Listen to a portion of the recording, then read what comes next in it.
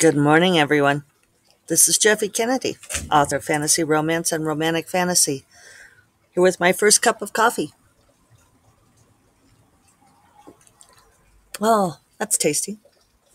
Today is, who knows? Today is Thursday, June 10th. Out here in the secret garden with my St. Thomas mug. A little paradise is good for the soul.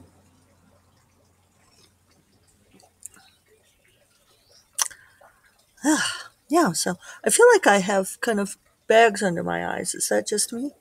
I didn't use my rose quartz roller this morning. Nothing like staring at your own face. Oh well. Um, so yeah, let's see. Actually, my eyes were aggravated this morning for no good reason. Could be like some allergens or something. So sorry about no podcast on Tuesday. The parents were here visiting. They came in on Monday afternoon. We're here all day Tuesday, so I got to go play with my mom. She bought me this new tank top. Isn't it pretty? And then and then they left on Wednesday morning. They headed up to Colorado Springs, where they're renting a house for the month. So, bit of a whirlwind visit, but it was good to have them here, and they're two delightful kitties. Um, Mom, our kitties did investigate the bedroom after you guys were in there, but they're like totally unconcerned. They're like, "Oh yeah, those kitties, we know their smell." So, I may have left. I may have notes, but I think I left them inside. For what am I going to talk about today? Um, what am I going to talk about today? Nobody knows. I slept really hard last night. Woke up kind of groggy. Got Ryder coffee this morning. Haven't had that for a couple of weeks. Still really pushing to finish Bright Familiar, which I guess I didn't talk about on Monday because we had Lexi Chantal on for interview, which was fun. We're going to have Minerva Spencer on here in July for another interview, and I'm trying to get her to do video.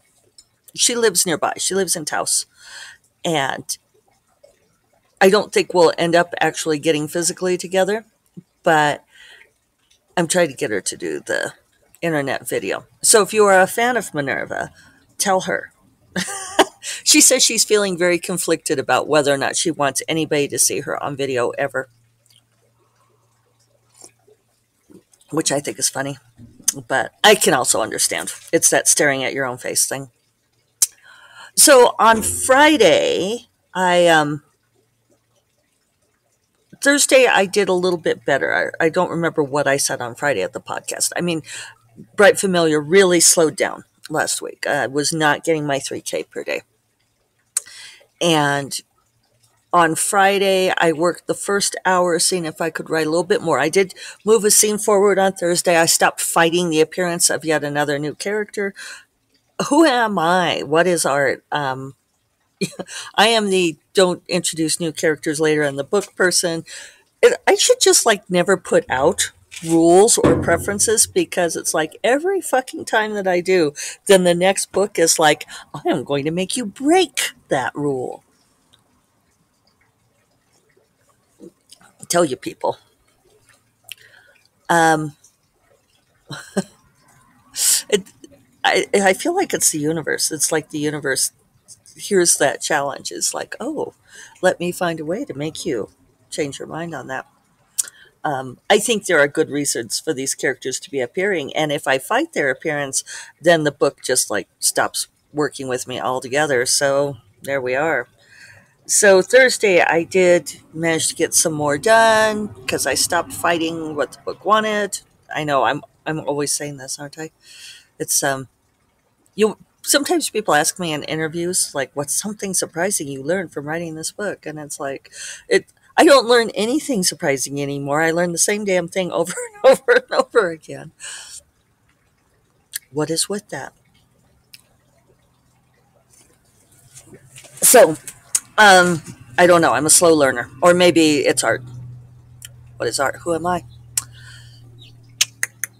Do you guys know why I say that?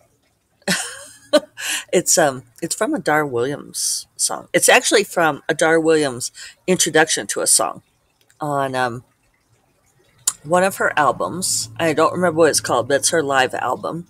And when she's introducing the song, I Won't Be Your Yoko Ono, she talks about going to college and doing performance art things. And, um, and it's very funny how she tells this story uh, about doing these very inventive experimental performance art pieces, and it's hysterical. And at one point she's like, and we were all like, oh, what is art, who am I? And I just love that. And I got to meet Dar Williams a few years ago, when she was here in town for a concert. And we hung out and talked to her afterwards, because Megan Mulvey went with me. And she hadn't been to a Dar Williams concert before, but she really enjoyed it. And afterwards, Megan's like, "Well, let's hang out, and wait for everybody to leave," because it was a small gig space here. In fact, it's called the gig space. And she said, "Let's just hang out and wait for everyone else to be done getting like her autograph and talking to her, and see if she wants to go for a beer." This is one of the things I love about Megan, because it absolutely occurs to her. Like she and I were going back and forth on Instagram about this New Yorker cartoon, and she tagged the cartoonist. And it's like, why don't I think of doing that? I'll tag a writer. But anyway, Dar did not go have drinks with us, because she had to get up early to go on the road, and possibly because she thought we were crazy. In fact, she said, because we were obviously hanging out and waiting for everybody else to leave, and she said, after we talked to her for a few minutes, and I told her this story about how I loved that intro to the song, which I think she like barely remembered, but thought was funny. The same way, like when people quote my books to me. And she's like, "Oh, it was really nice talking to you." And she said, "The people who wait around until the very end, at the end of the show, you never know if they're going to be great or crazy." So anyway, Bright Familiar. On Friday, I tried the first hour, tried writing a little bit more, and then I could just tell the it didn't. I couldn't write the end from there. I'm only about 80 pages, 4 chapters from the end, which is, I'm going to sneeze. Excuse me. There we go. Um, it's both good and bad, because there's not much left to write, but I feel like there's a lot more story than I have room for, which is also something I always say. So, at least I'm not feeding baby birds all day. Tell you guys, it's a hell of a lot of work. Um,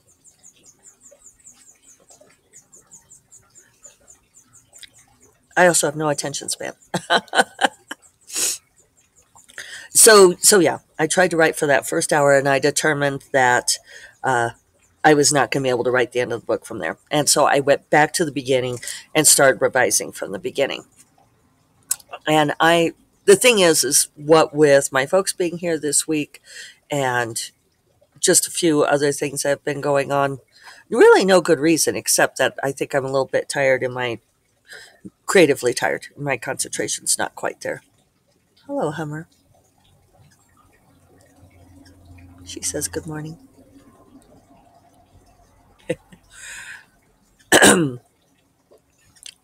Yeah. So I've made it through 60 pages, something like that. And so my hope is that I can finish this revision, and I'm making notes for things I need to tie up or insert along the way, and then have a running start at the end. These are also long chapters. The alert listeners among you might have noticed when I said that I have about 4 chapters and about 80 pages. Dark Wizard was the same. And it's an interesting thing, because people ask me about that sometimes. Writers will ask what chapter length should be. And it's, you always feel bad when you give people an answer like, well, it depends. Because it depends is not a helpful answer. But in the case of chapter length, it really depends on the book. and on this series and the world. And Dark Wizard ended up having long chapters, and so does Bright Familiar. It has something to do with the pace of the story. I know some writers, one in particular, and I should caveat this with that I actually don't have any respect for her. It's not this process, but this particular writer, I just, there are a lot of things she does that I don't really, respect is the word I keep coming up with. Um, she has a weird cavalier way of going about it at times. She's also treated people I know badly, so that probably factors in. But anyway, she says that she just writes the book straight through. And then she goes back up and chunks it into chapters of roughly equivalent length. Which, I'm actually not very much what is art, who am I, most of the time, which is probably why I find that funny. But I do believe in the rhythm of chapter length. And I don't necessarily end chapters on hooks, which some writers do in order to keep readers reading. They look for the hookiest moment to stop. Um, for me, I feel like a chapter should be, I don't know, a capsule. It should be, I always love the Tesseract thing, that the shape of the smallest component influences the shape of the whole. For me, the shape of a chapter influences the shape of the entire book.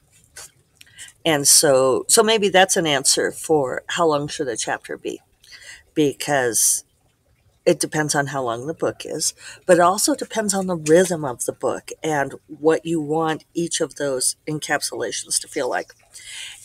And it's funny, over Nebula weekend, I was talking in Slack with this newbie writer who said that, commented that he was tragically too old to understand TikTok because he was already 18.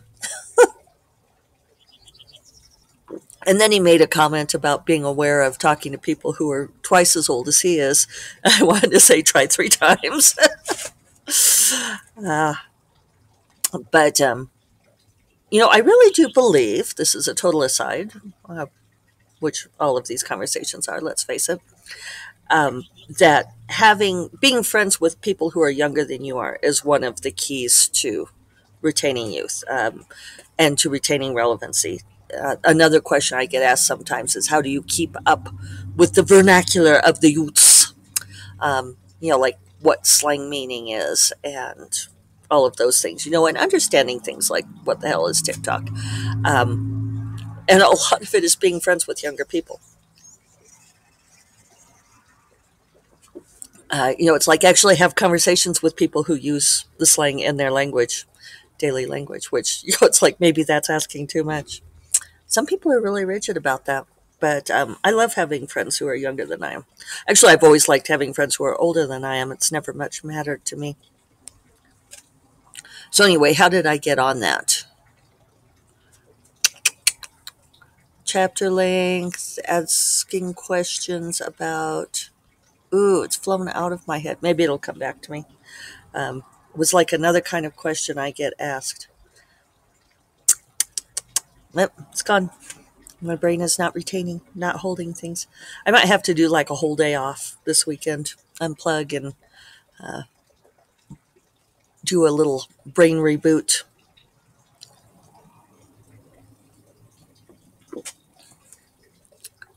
So, so yeah, when people ask about what the chapter length should be, it's oh, I know what it was. Ha! I knew if I started talking about it, I'd get it. So occasionally I feel it's an interesting thing getting older. And feeling like the older generation. And I think Gen X in particular is tremendously amused to find ourselves in the position of, you know, I don't want to say being listened to, because nobody listens to us still, but we're very used to not being listened to. um, when we were young, no one listened to us. And, so now it's like when the young people don't want to listen to us, it's just like, yeah, here we are. We're just going to do our thing while you guys don't listen to us. But I grew up in the era of listening to albums, whereas kids these days shuffle everything, and I do that. I love to put my music on all songs shuffle because it's like my own personal radio. And there have been times when people have, long before this, commented that my music gives them musical whiplash because there will be things like, you know, an oboe aria followed by Nickelback, followed by Pink Floyd's The Wall. But it's all about what I like.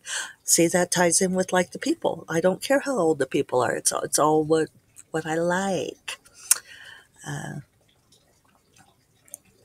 So, but there was a thing to albums that I feel like we've lost these days in the release of the single song.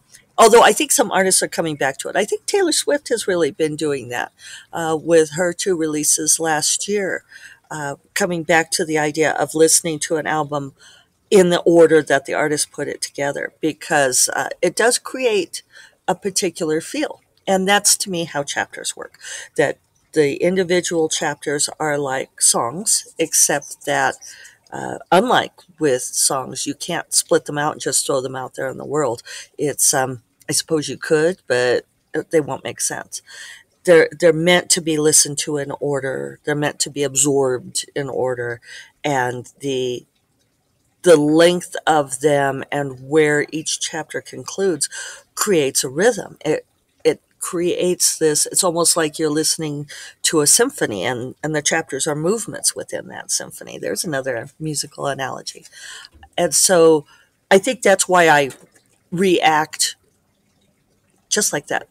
For those on video, I react badly. I jerk my head back in shock when somebody says that they do something like just chop the book up into regular intervals. It's like, well, really, you don't care any more than that? The story doesn't mean more to you than that? But so let's see. So yeah, that's where I'm at. I'm revising and making notes. I know there's some things I want to weave in. We'll see how it goes. The bad part is I may not have time to have any of my betas read. I'll probably start sending it to them soon and have them read as I go in case I could go back and add stuff in.